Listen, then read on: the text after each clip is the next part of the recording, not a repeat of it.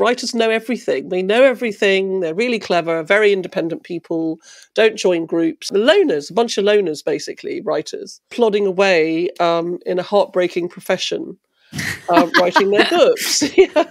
That's a great description of writers. Hello and welcome to The World as It Should Be, a podcast in which we ask our guests to tell us what they would change to help create their perfect world. By listening to what they'd like to change, we'll hear more about who they are, what they do, and what inspires them. This podcast is brought to you by the team behind Prima Donna, a uniquely anarchic and joyous festival of everything creative. My name is Shona Abianca, and I'm a book publicist working with some of the most thought-provoking authors writing today. I'm Catherine Riley, a writer and director of the festival. We're delighted to be your guides on this podcast adventure. The World as It Should Be from Prima Donna. Monique Roffey is a writer, activist and lecturer. She was born in Port of Spain, Trinidad, and now shares her time between there and her home in London. Monique has published 7 books, a memoir and 6 novels, as well as works of short fiction, essays and literary journalism. Her novel, The Mermaid of Black Conch, won the Costa Fiction Award and the Costa Book of the Year in 2020 and was shortlisted for the Goldsmiths Prize. It was shortlisted also for both the Rathbones Folio Award and the Republic of Consciousness Prize in 2021. Monique teaches creative writing at Manchester Metropolitan University, where she is currently a senior lecturer, and in 2019 helped set up Writers Rebel, a campaigning group inside Extinction Rebellion. Monique, welcome to The World as It Should Be, and welcome to 2022. Oh, thank you very much. I don't know about you, but I haven't quite got my head around it yet, that it's 2022. No. I wonder whether the last 2 years have been so sort of, low level, high level, horrifying in so many ways that we've just slid them into one big mega year. Yes. Yeah. Definitely. And so it's just like, I can't, and it's just, and also the demarcation of sort of where we are now with the Omicron, it's like there's not that much to celebrate. We haven't really got clear of this. So I'm in denial somewhere in my unconscious. I haven't really thought to myself, new year, new and year. Yeah, I agree. I think we're also starting to think, I always think back to March when the pandemic kind of really started in earnest and we all heard about it. For me, that's like the beginning now of something of that year. So it's all been thrown interestingly, I've been looking at the timeline and March was when it sort of was coming for us. It was like in Italy and coming our way. But it was this time last year, exactly, early Jan, when it was... the news of it was first coming out of Wuhan. Yeah, right. It's 2 years old now. This thing, yeah. And the initial, what's the word? Panic and kind of adrenaline that came with it in 2020 just gave way last year to just the most draggy, crappy.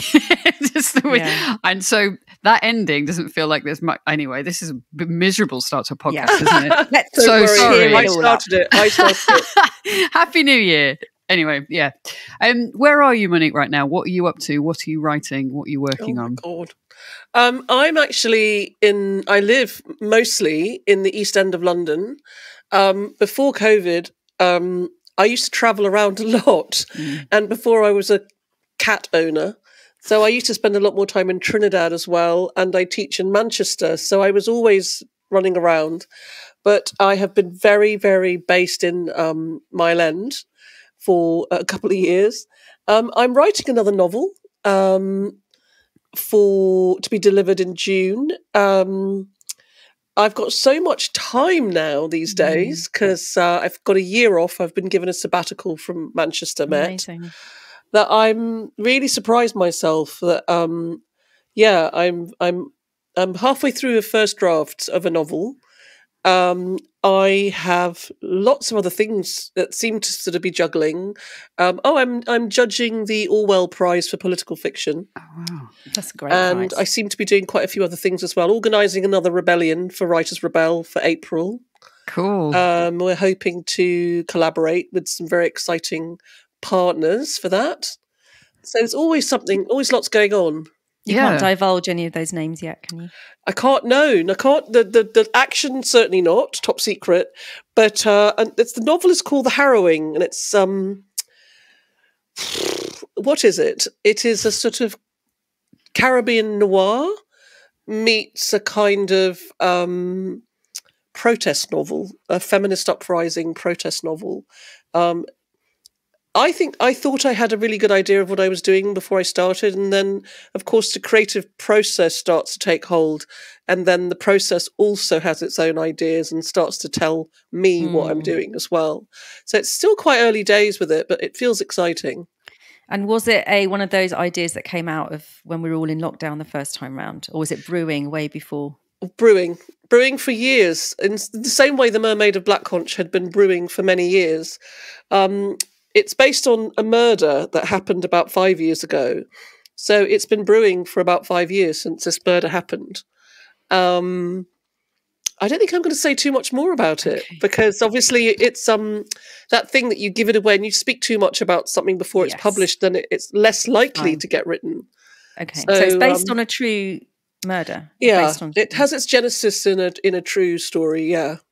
And do you still have is it a chalkboard or a blackboard or something in front of your desk where you? Would you like to see it? I'd like to. Yes, I'll describe it for the viewers at home. Yeah, I've been using this method. I think I've just been using this method for years. Oh, wow, brilliant! Oh, that's so cool. It's just a big corkboard. I stole this idea from Hilary Mantel, hook, line, and sinker. Except she doesn't use a board; she uses a folder. Right. And I do a lot of research before I start anything.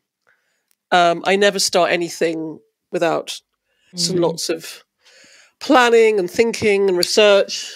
So that was a lot of images, was it, as well as more than words? Is that fair to say? So do you sit and think about... Well, the other thing that I've done, let me have a look, is for this novel and for the last novel, but not Mermaid, I've written a treatment. Right. Like for a film. So I've got I've got a sort of good chunky treatment here. Okay. And what's interesting is this is quite an advanced process, because I'm a great planner before I write, but this is the first time I've written a proper treatment. And I was writing a crime novel as well. I've also written a crime novel. That's another story. And I wrote a treatment for that at the advice of a friend of mine who is a screenwriter, because that was genre fiction. And I thought, okay, I'll try this treatment for this. And what's been really interesting is it's given me a huge amount of confidence, because I have literally, put so much into the treatment. But as I'm writing my book, doesn't look anything like the treatment. The treatment is a whole, there's ideas that's going into the novel, but I still find the creative process extremely trickster-like. Right. Can you define treatment? Because I'm not sure that everyone is going to know. Well, it's definitely something I've borrowed from the screenwriting world. And so screenwriters don't just sit down and bash out a script. They write their treatment. So they'll write a treatment of the script. Sometimes it's called a Bible, or they have a Bible and a treatment or something like this, so that they get the story down. And they do a lot. I also do a lot of character work, which would be something a screenwriter would do as well. So I have small little portfolios on every character that I've been, because I think you've got to be really careful, because I obviously know lots of interesting people. I know lots of interesting people in the Caribbean, and you have to be really careful that they walk straight into your work, which has got all kinds of ethical problems, So often I am inspired either by historical events and real life people, but they can't be these people. So I've managed to put about 3 or 4 different prime ministers into my novels. And I think at least one of them was dead. Another one would never read my book, But the current prime minister and his wife, they're a bit like Barack Obama and Michelle Obama. They definitely model themselves. And I've got to be really careful to make sure that my characters are very different. Yeah. So I do a lot of work on constructing fictional characters that I can call my own. Yeah. They're mine. There's so much rigor in that, in what you're describing. And I assume, one of the many strings to your bow is your teaching, your creative writing, teaching. Is that, Would you recommend this? You know, some of our listeners are writers or aspiring writers. Is this a good practice? Is it just your practice? You know, I think we've spoken to both Adele Parks and Dorothy Coomson, both writers that have said they find themselves describing people exactly as you've just said, describing people that they know in real life, sometimes on purpose, in the characters that they're depicting. So, yeah, how is this a kind of top tip for people? I would try to not to do that. I mean, it's really careful. As I've gotten older and more wiser, there's definitely been tiny cameos in my book that have been people, and they've never recognised themselves. Wow. Right. Tiny things have gone into my books, but I've tried to be really careful. And then you always get people saying, "Oh, don't write about me, don't write about me." Like, I wouldn't write about you in a million years. You know? They're really saying, please write about me. But getting back to it, this is my process, and I do teach my process. Right. I also say to aspiring writers, never sit at the foot of one teacher. Right. Because I have such strong biases and working methods and ideas about composing or putting my work together and putting things together, that, you know, whoever wanted to come and learn from me, I always say to them, please, you know, go and listen to or work with like several creative writing teachers and take whatever is good for you. You know, my process isn't the only process. It's not the process. It's my process. It's a bloody good one. And I can really rely on it myself. But I don't think that you can't sell one thing to everyone. Yeah, yeah. And is that the same thing that you teach your students, is to use their own, whatever works for them? Yeah, I think it's like climbing a very big mountain. You've got to find your way up. You know, there are certain things that like will work for everybody, but not everybody. You know, you've got to find your way up and then work, and then try to remember how you did it. Yeah. Okay, should we let's start to talk about your 3 things for creating the world as it should be, and we can, as part of that, I'm sure we'll talk about a bit more about XR and various different things. So do you want to start us off with your first change? Okay, so my first change is I'm a Buddhist, and at the core of Buddhism is this idea, this word metta, which means loving kindness. And it's actually at the core of all religions, which is compassion, compassionate awareness. And it's something that I think can be taught. There are various meditations. There's one that we do in Triratna, which is the order I belong to, and it's called the Metta Bhavana. And Metta Bhavana is it's a meditation in 5 parts. And part 1 is you bring love and compassion to yourself. I think part 2 is you bring love and compassion to somebody you care for, a friend. Part 3 is bringing love and compassion to somebody you find quite neutral. Part 4 is loving kindness to an enemy, right? To somebody who's hurt you very badly, and which I think is a superhuman, very advanced humanity. So last is you bring them all together. And I just think this is something that is a practice that has really revolutionized the way I write, live, think about things. You know, I sort of find myself these days feeling quite ashamed of myself when I get angry, you know, and want to sort of hurt somebody or put them down or put them in their place, or these are not good. these are in Buddhist terms, they'd be like wrong views, wrong actions. And so my first thing would be to revolutionize, I would say, global thinking, maybe even at the highest level, where meditation, metta, values around love, loving kindness, cultivating an awareness that is compassionate, would be something I would want to go global. And also, you know, teach everywhere, teach in prisons, teach children, and train trainers, you know, train people to do this as well. It's not sort of free love in the hippie sense. It's a spiritual friendship. It's a means of friendship. It's a means of connecting to people. And it's also a tone. I mean, you know, you can actually, like, I absolutely dislike and despise Donald Trump, but I'm not going to mock 17 million people who voted for him. Right.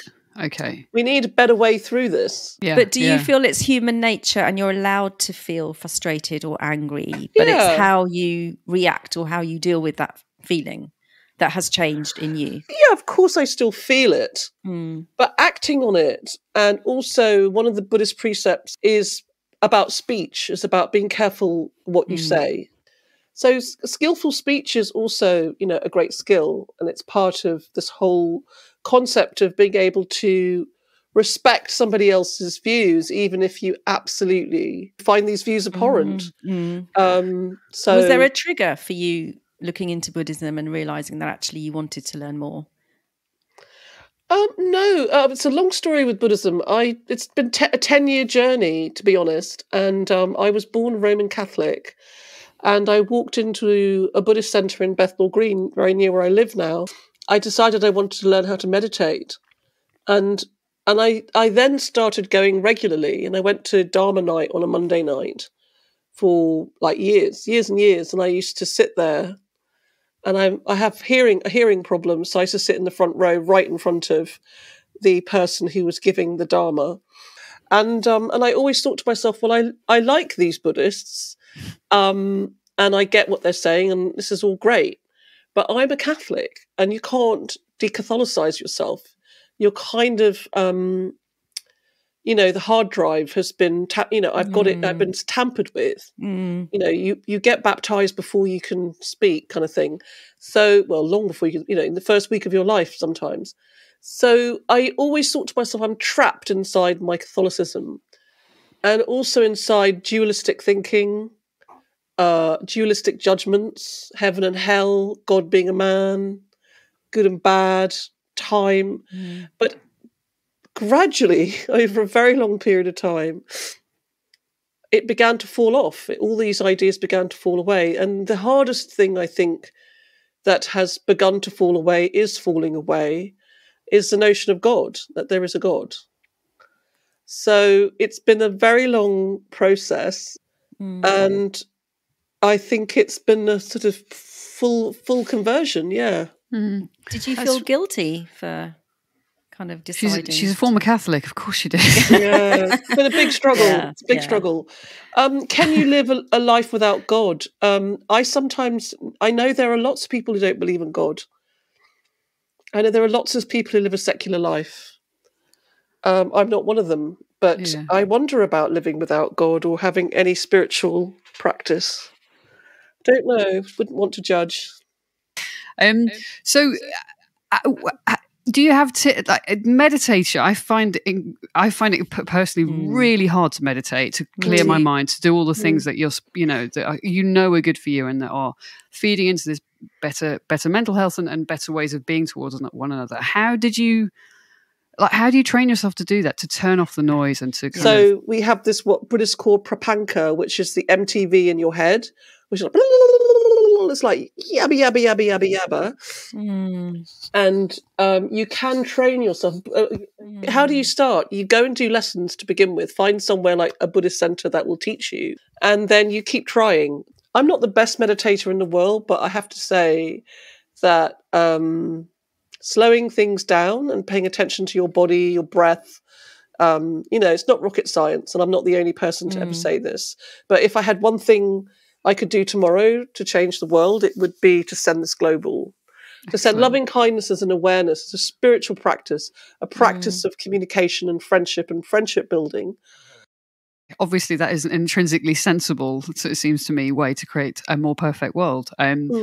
So, yeah, thank you for that. Let's move on to your second choice. Which is for everybody to go carbon neutral tomorrow. Right away, overnight. Yeah, I would like that. Not too much to ask, is it? That seems very straightforward. Yeah. Why not? If you want, why not ask for everything what you really want? Well, this is the whole point of the podcast. Yeah, think big. So I'm just reading Jessie Greengrass's The High House. It's very, very good book set in maybe in the next 20, 30, 40 years. Novel. It's a novel. Very well written about what it might look like in 20 to 40 years. And so at 56, I've lived 56 years with reliable weather, generally reliable. although we've been seeing for the last 10 things changing, and now we have a pandemic. But towards the end of my life, I'm going to see the thing that we're all talking about, the climate scientists and activists. And so are you, we all are, but there is a big problem with fossil fuels. So like 90 companies have been fucking the world up for about 150 years, not just the last 30. And it's convincing them to go green and to change their method of producing energy, to stop digging, stop drilling, stop fracking, etc.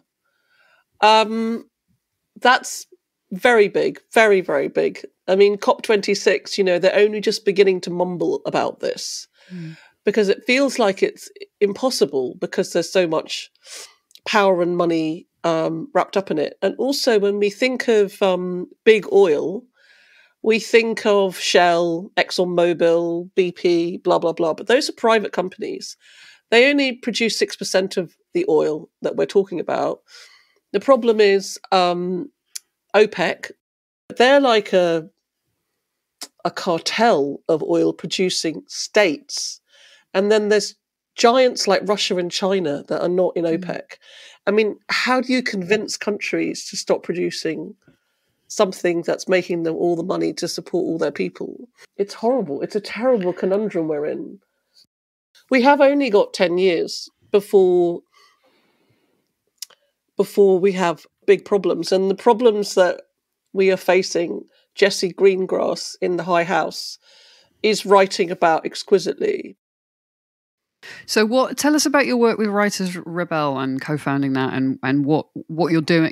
I think it's easy for people to feel like they don't know what to do, or that, they can't ever do enough because the problem is so huge. So, as a writer, particularly people in the arts can often be, not feel that they have the kind of tools to kind of engage with big world problems like this. So can you tell us about what you've been doing and where you're going next with that? Well, Writers Rebel was formed during the rebellions of 2019. Myself and a small group of writers were sort of all tweeting about this, saying, what can writers do? What can writers do? A few of us got together and we were floundering around initially about what we were going to do. And then we met somebody who's embedded in Extinction Rebellion, who's also a writer. And that was it, really. It was a very happy marriage between us and them, because they're so sure of themselves and they've grown out of the Occupy movement. They really know what they're doing. And they still do, they still get my vote. So we committed to their manifesto and we committed to disruptive nonviolent action.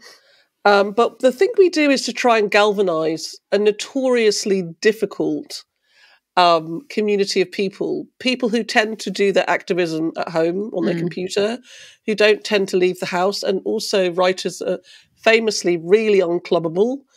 They don't join groups. And they're big know-it-alls. Writers know everything. They know everything. They're really clever, very independent people, don't join groups. The loners, a bunch of loners, basically, writers, plodding away in a heartbreaking profession. Writing their books. Yeah. That's a great description of writers. I've been doing this for 20 years. It's a heartbreaking profession. And most writers are not making any money, something like less than 10,000 a year from their writing. So it's very hard to galvanize this kind of potentially radical community. So we have been holding events to raise awareness and to bring who we are to a wider, to say to people, we are here, we are active, we get it, join us, and to join into the rebellion. We've held, our first action was in October of 2019, before the pandemic, where we got 40 writers together and we held it in Trafalgar Square in this kind of chaotic environment.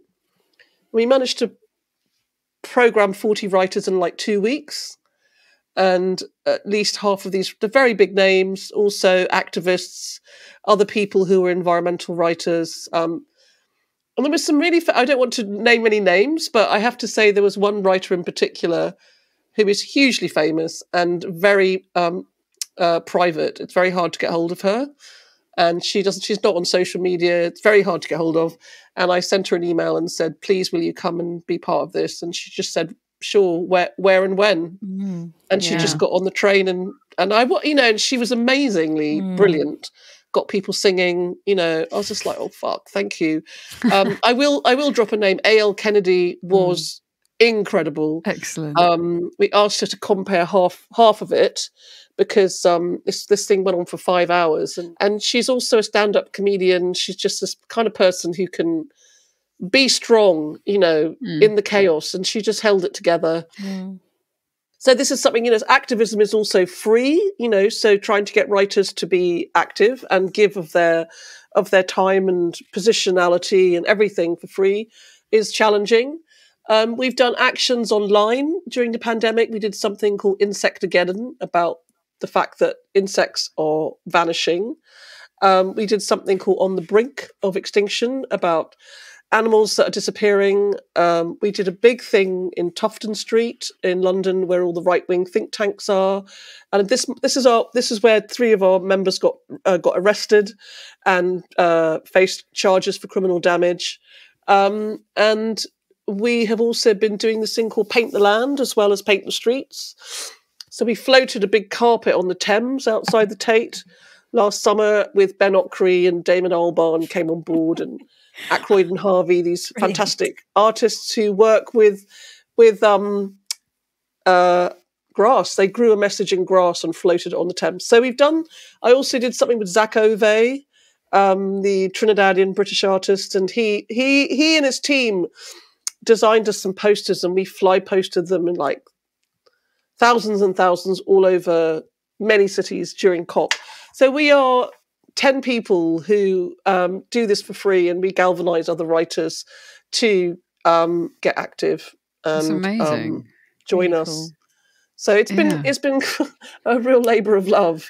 But again, going back to what I would like to do is we need to really start getting active around. Yeah. So you describe yourself as binational. You spend time here and in Trinidad. What you said at the beginning of this conversation about the changing climate, changing weather. What that weather will look like in 10 years, 20 years time. What do you notice already? Differences about here, here in the UK and in Trinidad, and can you? Yeah, it's much hotter. Trinidad's the problem with the Caribbean is going to get too hot, so you're going to have people leaving. You're going to have mass migration from the Caribbean or anywhere near the equator. People are going to have to leave. It's already very, very, very hot there. But we're seeing like the Prime Minister of Barbados, Mia Mottley. She has been very active in the UN. She came to COP.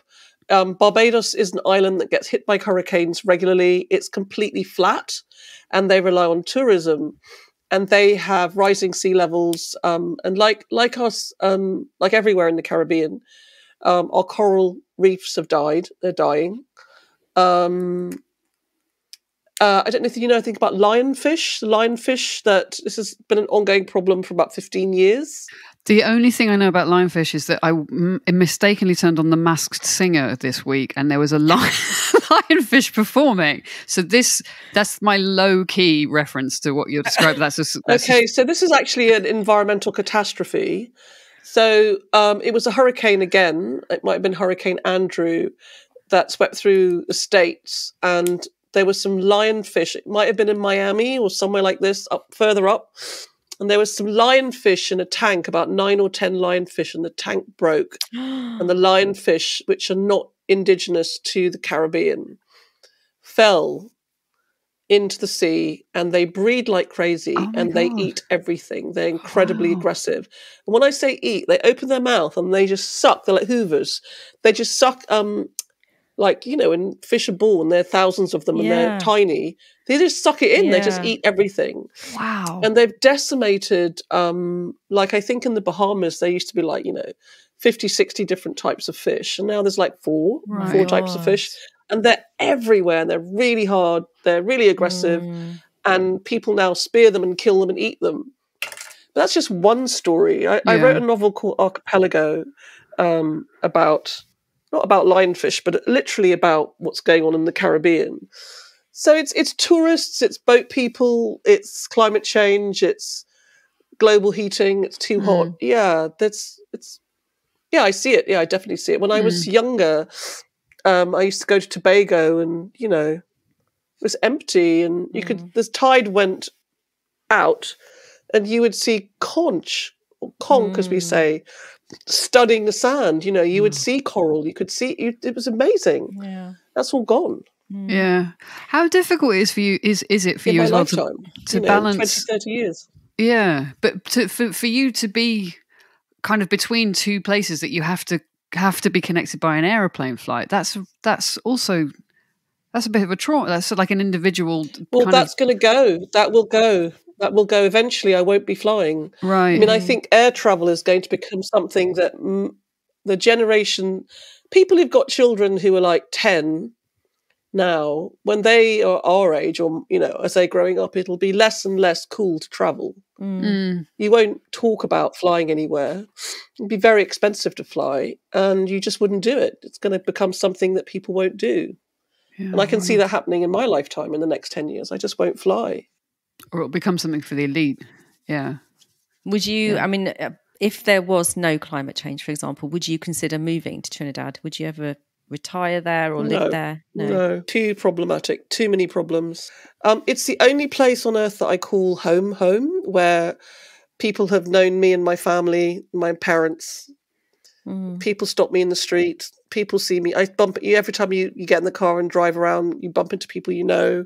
People hoot their horn. They wave. People people know you and you know them. And it's home. It's like a big village, Port of Spain. But I can't go and live there now. It's terrible, terribly corrupt, very dangerous. Right. The day-to-day would be tough. Yeah. Okay, so how you've kind of linked a solution to both of these problems. Do you want to billionaires, there you go. So your third and final change. My third and final choice is that we really need, because there are individuals and there are companies on the planet who have more wealth than governments. There are people who have more money than the Bank of Germany, I'm sure. There are individuals on the planet who have more than the GDP or more gold than a rich country has in its bank. So these people need to be brought into accountability. Yeah. I'm not sort of saying you've got to ban billionaires, but why do they need billions? Yeah, no one needs who billions. Are these people? Rupert Murdoch, Bill Gates. I mean, Bill Gates, I don't know if it's official that he's a bad person. I mean, he's a progressive philanthropist as far as I can see. And there is a big progressive philanthropic community in the world. There's just a bigger conservative philanthropic community. So we need progressive philanthropy, and we need billionaires to be halving their wealth at least, and pouring this this wealth into carbon neutral endeavor globally. We need to sort of literally go to these 1,000, 2,000 people, the world's wealthiest, and say, we're opening up an account and you all have to put $1 billion in there. That'd be fantastic. And what we're going to do with this money is we're going to go carbon neutral. It's going to be called the Green World Bank account, and you all have to put $1 billion in. Well, I guess that goes back to your first point. Then it pays for everything. If we spread kindness and everyone meditated, perhaps that would be one of the offshoots. Yeah. What do you think? Do you think there's a role, or not a role? Do you think there's that gender comes into play? You've just described these sort of Bill Gates and other kind of philanthropists. There was an article today in a paper about Jeff Bezos's ex-wife and the money that she has given to philanthropic causes versus him going into space for 4 minutes. Should we just take the billions off the men and give it to the women and see if they can sort it out? No. Okay. No, I thought you might say no. I was just checking. I don't think so. I think we just need to go to the people. They will be men, though, mostly, who have this kind of power and wealth. It's interesting. Have you been watching Succession? I haven't watched the new season yet, but I've watched season 1 and 2. Okay, you've got to watch it, and then also watch the BBC. It's on iPlayer documentary on Murdoch, because in real life, Murdoch's 2 of his children have gone their separate ways, long walked away from their father. But most recently, James Murdoch, who is again probably one of the wealthiest men in the world, he is married to a climate change activist. And he has set himself up as a progressive philanthropist, is giving lots of money away to left-wing political groups. And Murdoch obviously owns the Australian and all the Australian press. And, they've had these terrible fires. And the Australian press have been anti-climate change. And even though they've had all these terrible fires. And I think recently, as last year, James Murdoch, he kind of basically denounced his father. Wow. Murdoch himself, find him online, he was interviewed once, and he said, look, you're just talking about 3% warming in 100 years, that's nothing. Which is and that is what Donald Trump thinks. That is what stupid people think. It's just 3% in 100 years. I'll be dead. Who cares? Who gives a fuck? So he has actually gone against his father, and so have suddenly the Australian press. So, we are seeing cracks. And at the same time, James Murdoch has also bought himself a massive ranch up in the Canadian Rockies, for when climate change happens, he'll be fine. He's got his homestead up there, which is what all these rich people are doing. In Washington, they are talking about climate change, but the rich will inherit the earth if we're not careful. They'll all be fine. What a terrible earth if those people are the breeders, though. Good Lord. Do you think we can stop it? Is there anything that can stop this, though? Yeah, there is. It's not the end. I mean, I've got a lodger who lives with me. She's only 22. And she's like, I don't see why. She said, we're doomed. And I said, we're not doomed yet. We're not doomed yet. We can stop this. We can definitely do something about it. In 10 years' time, if we haven't done anything, then we're fucked. Right. Then you may as well, I don't know, do what you like. I don't think it's great for people to have missed this space, has missed this gap of a decade. And in 10 years' time, if you were to interview me, we would be talking very differently. You wouldn't even be asking me about this. Mm-hmm. It would be like, we're fucked. Why didn't we? I mean, if you'd watched Don't Look Up, I was just thinking about that. At the end, DiCaprio says, well, I mean, we did everything we could, didn't we? And apparently that line was ad-libbed. It was him saying this because he is a liberal philanthropist. He set up his foundation when he was 24. He's been doing this for years, decades. He's given 80 million of his millions away. He knows what he's talking about. And, have we done everything that we could? Have we all done everything that we could? Is what we're all going to be asking ourselves in 10 years' time. Mm.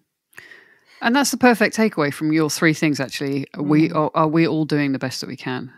Yeah. Thank you, Monique. That's a brilliant way to end the conversation. Yeah. And thank you for your time today. Thank you so much. And good luck with the book. I can't wait to read it. Thank you. We'll see. Thank you very much. Thank you for having me.